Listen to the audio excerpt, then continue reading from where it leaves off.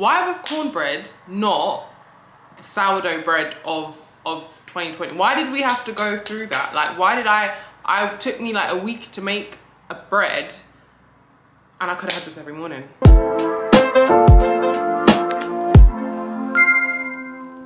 Hello and welcome back to my channel. Good morning, it is Sunday and we are making brunch. Something about everything about this brunch, there is a story connected to it. I've been thinking about brunch for weeks, or the lack of brunch in my life for absolutely weeks.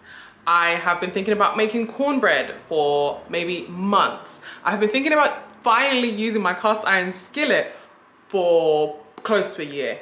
So a lot of things have had to come together. Planets have really had to align for me to make the brunch that I'm about to make. I also saw this picture on Instagram this week and I was just like, you know what, this is it, it's happening this weekend. So today I'm gonna make some kind of like brunch. It's not gonna be like a typical American brunch. It's gonna be as close basically to this picture as I can get because everything about this picture just looks super, super appetizing. Cornbread is obviously the main feature there, and yeah, we're just gonna roll with it. The most important thing is obviously gonna be the cornbread, and the recipe that I'm gonna be using is by the Kitchenista.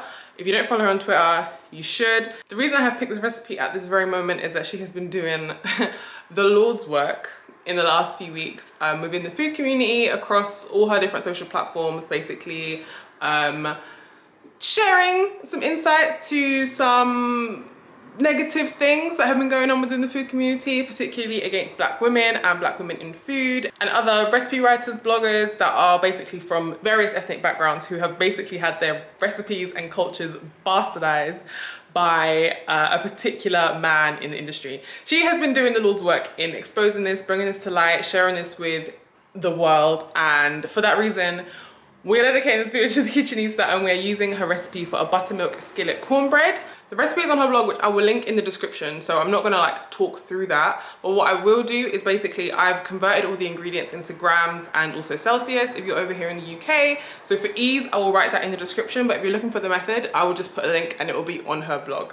10 to 10, and I'm already hungry, so let's get going. So the first thing I'm getting to is actually gonna be to roast some pecans.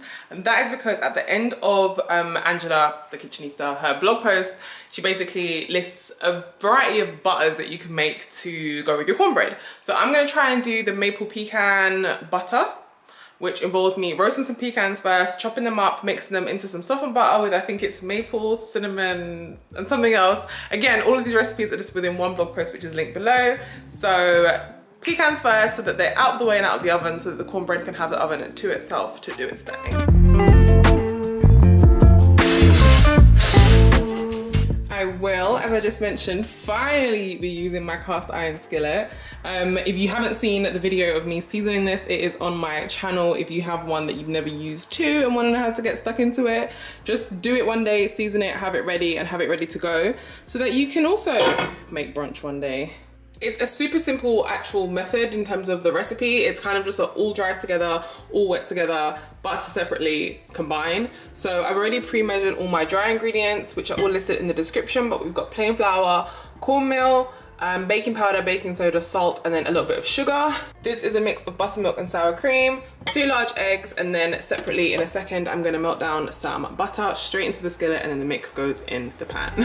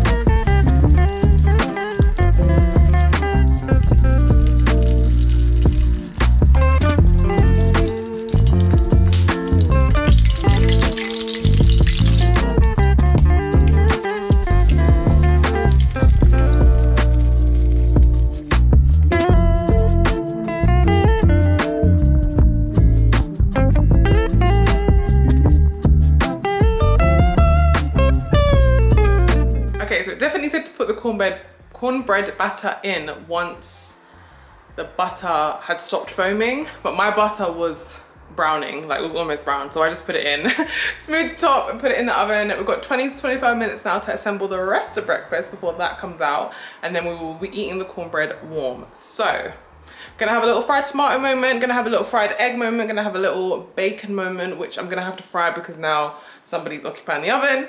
Yeah, let's just do.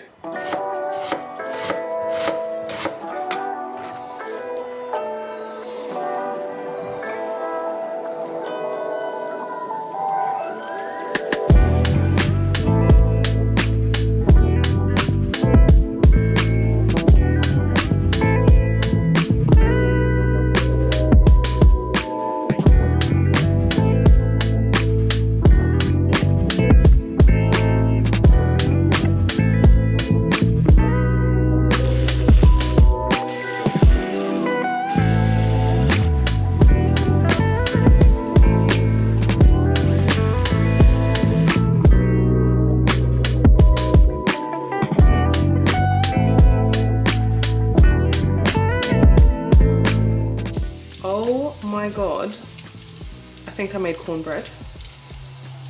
This looks incredible. This smells incredible. Like the feel of this, oh my Lord. The bacon's literally, I've turned it off, but I'm gonna assemble, plate up, and I'll see you on the other side because, wow.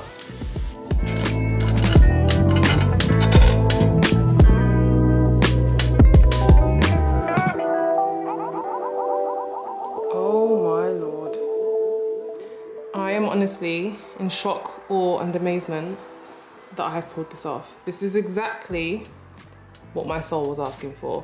Cornbread, bacon, fried tomatoes, mushrooms, a little bit of avocado, and this I am buzzing to try. A toasted pecan maple cinnamon butter. I don't even know where to begin. Okay, I do know where to begin. We're gonna begin with some cornbread just on its own. We're just gonna take it, I'm just gonna show you it. I'm gonna show you how moist and scrumdiddlyumptious it is. I'm just gonna,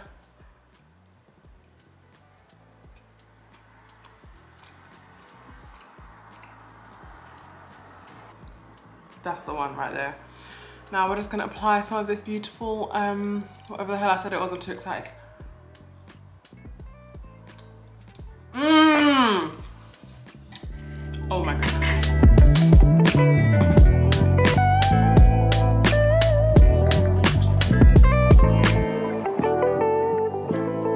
I have saved this morsel of bacon to have with a tiny bit more cornbread. I think I finished eating about 20 minutes ago and I've just been sitting here thinking about it. That wasn't an American breakfast. I don't think there was anything at all classic about that breakfast being any particular type of breakfast, but I think it's my new favorite breakfast because everything on the plate was exactly what I wanted. Like and this stuff, obviously I did not eat the whole bowl of butter that I showed you guys, but this stuff is incredible, like incredible. I think I could have put a little bit more salt. I put a little flaky Maldon salt in here. I think I could have put a little more, but the fact that I now have like 9/10 of a cornbread over there, I have more of this butter. I need to go drop some to my parents just to get it away from me because I'm so full, but it's so good. Ugh. I don't know if it says this in the actual blog post, but you do not need a cast iron skillet to make this cornbread. I chose to do that because that's something that I've seen done in cookery programs across like soul food, South America, not South America, south of North America, like recipes from New Orleans when I went, and just various like inspo that I took that I really wanted to do that with. But as long as the entire pan or the entire vessel that you are choosing to make this in can go in the oven, it can be warmed on the stove, obviously to melt the butter initially, and the whole thing can go in the oven, use that. So the frying pan I actually used to do my bacon in, I could have used that, which is a non-stick Le Creuset pan. The whole thing can go in the oven. So don't feel obligated to go out and buy a cast iron pan if you want to make this cornbread, but I will say, feel obligated to make this cornbread, because if you haven't made it, if you haven't tried it, if you haven't experienced what I'm experiencing right now, should have done this in 2020. Why was cornbread not the sourdough bread of 2020? Why did we have to go through that? Like, why did it took me like a week to make a bread and I could have had this every morning.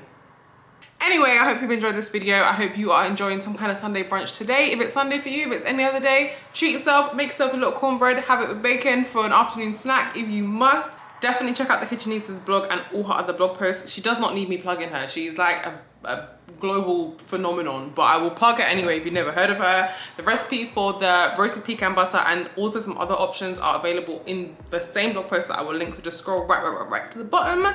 I will see you in my next video. I'm gonna go take a nap right now.